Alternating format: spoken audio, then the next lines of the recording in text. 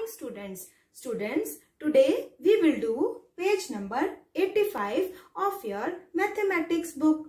Students, you have already learned that when we add repeatedly, how can we write it into the multiplication form? Students, now we will discuss some more questions based on this given on page number 85 of your mathematics book. So let's start. Dear students, first question is add repeatedly and write it into the multiplication fact.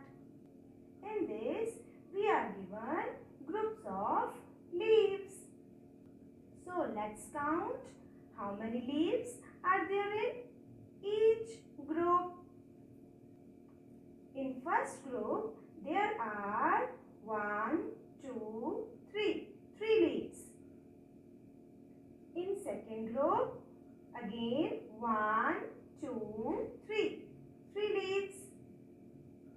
In third group, 1, 2, 3 leaves. And in fourth group also, let's count 1, 2, 3 leaves. So dear children, let's count how many groups are formed now. 1, 2, 3, 4. 4 groups are formed. And how many leaves are there in each group? 1, 2, 3 leaves. That means how many times 3 comes here? 1, 2, 3, 4. 4 times 3 comes here. And how we can write it in the multiplication form? 4 multiply 3.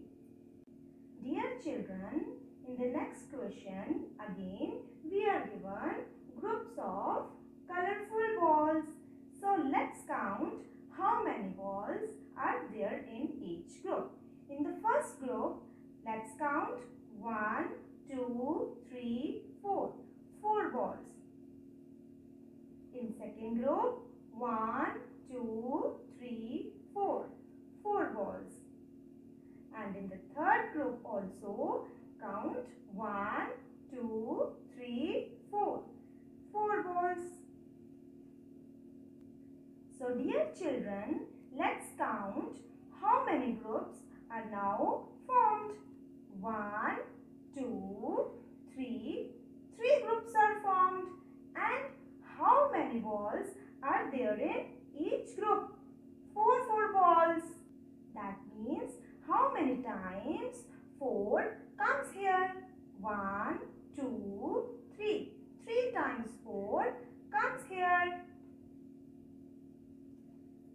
And how we can write it in the multiplication form? 3 multiply 4.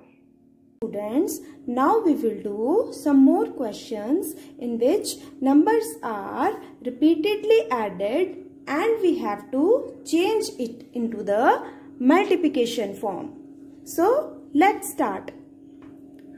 In the first question, which number is given here? 3. Yes. Now let's count how many times 3 is there. 1, 2, 3, 4, 5.